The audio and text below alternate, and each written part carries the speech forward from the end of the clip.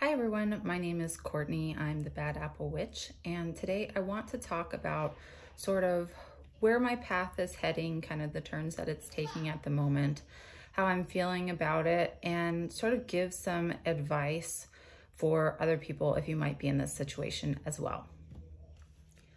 So I like to think of my path, my spirituality, as being pretty fluid. And that I want to explain that also extends to my deity work. So I know that a lot of people get very close to one particular deity, and that will be their deity for a very long time, if not, for the rest of their spiritual journey. But for me, like I said, I'm very fluid in that sense, where I work with many deities. I don't have any kind of hangups on working with deities of different pantheons or multiple deities at once. I can have a very strong relationship with one for a brief period of time or a longer period of time, and then that will eventually come to a conclusion and I will move on to what is next. Or I can also be sort of pushed by one deity to working with another. That said, things have rather dramatically shifted for me in the past couple of weeks. It's been very rapid and dramatic. So that's kind of what I've wanted to share with you today. For a long time, Lilith has kind of been knocking on my door, and it's not been something that I have paid much attention to or given much interest in. I've acknowledged it, and I had done a little bit of research about her, but it just didn't feel like that's where I was supposed to go, or I'm not sure what the issue was, but I didn't really answer the door for her, answer her knock. And recently it became just very overwhelming that I needed to do that. So I did, and I went through sort of a meditation to meet Lilith and accept her guidance and energy in my life. And that was extremely dramatic. So like I've said, I've worked with several other deities over the course of the past several years, and there may be some moments where things are intense and happening, or I'm able to get some communication, but oftentimes with many of the deities that either I have sought out myself or I initially felt called to, that has been communication and interaction has been very minimal. And I was listening to some podcast the other day where someone was relating, I think it was a podcast, maybe it was a book or a YouTube video, but they were relating this disconnection to sort of how you feel in like Abrahamic religions, Christianity, and so on, where you're talking to God and he's not answering back, and kind of screaming into the void, as they put it. And that's kind of where I was at with a lot of the deities that I was working with, where it just something wasn't clicking. So here enters Lilith, and I have had a lot of information placed in front of me, like without explanation. Like I have a list, okay, on Amazon I usually go through there once a week or whatever, and will favorite a bunch of books that I'm looking at reading. And I had previously purchased books on Lilith, one book, and there was a book that I had never seen before. And when I was looking into books on Lilith, never seen it before, definitely didn't favorite it. And it was the only thing it was actually in my cart to check out on Amazon. So it wasn't even in my like book list to read. It was in my cart as the only thing in my cart. So I kind of took that as a sign and I purchased it. It's actually this book, Lilith, Dark Feminine Archetype, Temple of Ascending Flame. So this is, I've been reading a lot of stuff, but this Temple of Ascending Flame is basically I think it's called like Lilithian or something. They are dedicated to Lilith. And it didn't just end with this book, but I took that as a sign of something that Lilith wanted me to read and get some information from. And ultimately, things have just clicked and seem to fall into place and really like resonate with me, whereas they haven't been before. So this is kind of where my path is taking a turn.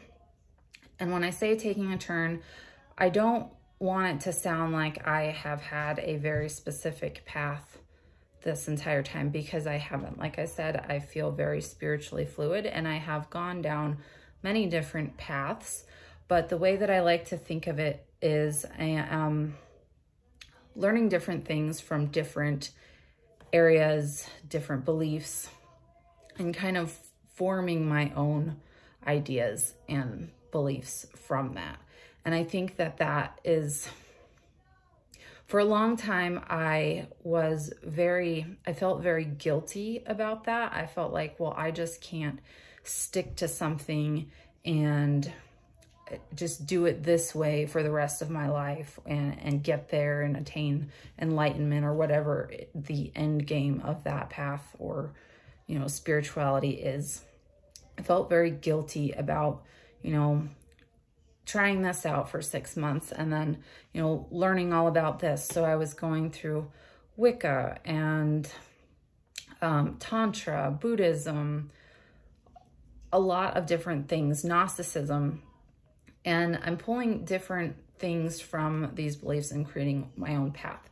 So initially when I started communicating with Lilith and reading these things, I had that kind of bubble up for me again, where I was feeling like, oh shit, you know, I have felt like I'm falling in line with being pagan for quite some time now. So what am I doing now? And I just want other people to know, if that's kind of how you are too, that this is okay. You're not failing at one spirituality because you're not continuing down that road. You're not,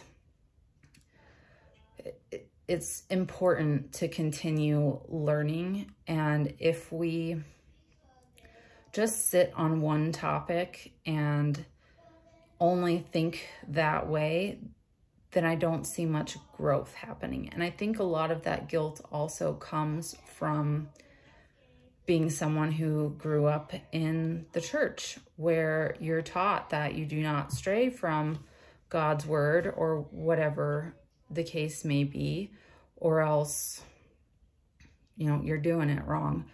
And that's not the case. So anyway, I'm kind of rambling. And the point that I want to make is that things are very dramatically changing for me. And I'm kind of stalling in explaining that because it is a little crazy to me, and I don't know how everyone out there is going to take that information. Not that it matters, but I am looking into and learning a great deal about demonolatry. And I am in the process really of unlearning my previous religious biases about what demons are, what sort of entities they are, what they do, what they look like. Like, there is a whole different world out there as far as deity work goes. And I am going down that road. So I would not sit here and claim to like be or aspire to be a demonolatress or anything, but that is where my interest is leading, and you might see more videos regarding that. One very interesting thing that I have found in my research of this as I'm going is that many of these people do identify with pagans, with paganism, and carry a lot of the same beliefs and practice a lot of the same sort of ritual things, which is nice to hear that I'm not just like completely going off the rails. But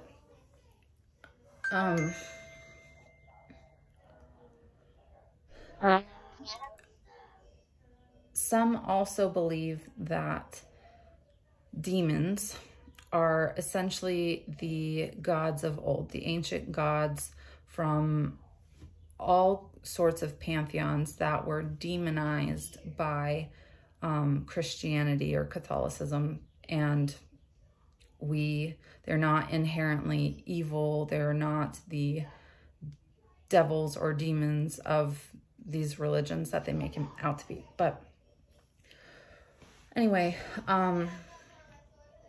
that is where I am at currently. I'll share some of the books that I have been going through here recently. It's been sort of overwhelming, but not in the way that when I was previously trying to gain some information about a specific topic in the past. It feels very right to me. And again, I will explain a lot of this further in upcoming videos around certain topics, kind of looking at things from my perspective. But for now, so I showed you this book, and then I've also got Consorting with Spirits, Your Guide to Working with Invisible Allies by Jason Miller. And this has a great deal of information. It also kind of looks at communication from both sort of a pagan and it seems very demonolatry. He calls himself a sorcerer and works with many different types of spirits, but I'm really enjoying this one so far. And I got that because I am trying to get more experience in working with spirits, in communicating, whether it be through divination or scrying or astral travel, or literally just sitting down and having a psychic conversation, if you were. So this has been very helpful and insightful. Then the next book that I have is Dark Gate, Key to the Left-Hand Path. I don't know who this, Adaku Amalatu is the author. And this is an incredibly informative book. It goes through all sorts of different left-hand paths, be it Satanism, Luciferianism, demonolatry, from a very nice perspective. It's very educational. It has all sorts of different information regarding the sigils and the ends and rituals and spell work and like, so I'm a very informal person when it comes to ritual, and a lot of these books do not really jive with me very well as far as that, because they're very extremely formal. So I don't tend to follow ritual. I do like reading through them and getting some sort of ideas, but when it comes to rituals and books, it's just not my thing. I always tend to make my own rituals and prayers and so on. But I highly recommend, if you're looking into, or even just to read it, picking up this book, because it's awesome. And then I have the complete book of Demonolatry by S. Connolly. And I am planning on purchasing a lot of her books. I know that this one is sort of a combination between two others that she wrote, just sort of combining and expanding on the information that she had before. And this is, it does cover some other beliefs in other, like Satanist or Luciferian beliefs, but this includes sigils and a lot of devotional work and spell work. It also kind of doubles as a workbook as well. So I've been trying to go through this like very quick, but essentially that's where I am at. I am, God, this sounds so fucking crazy, but I am looking at working with demons and kind of seeing where that takes me and what I can glean from that work, because so far it has been much more fruitful to me and much more impactful, and it's just clicking a lot more for me. So again, I'm not completely changing my perspective on things or how I do things or what I believe in at all. This is just sort of an add-on to what I already do in my path, in my work, and we will see where it goes. So you can probably count on seeing some new things from me regarding some of these topics that I am learning about, just so that I can share them with other people as well. If this is something that scares you or makes you uncomfortable, please feel free to skip this content. I'm not going to solely be making content about things like this. I just wanted to share where I'm currently at and how my path is changing. So hopefully that made some sort of sense, and I will see you in the next one. Thanks for watching.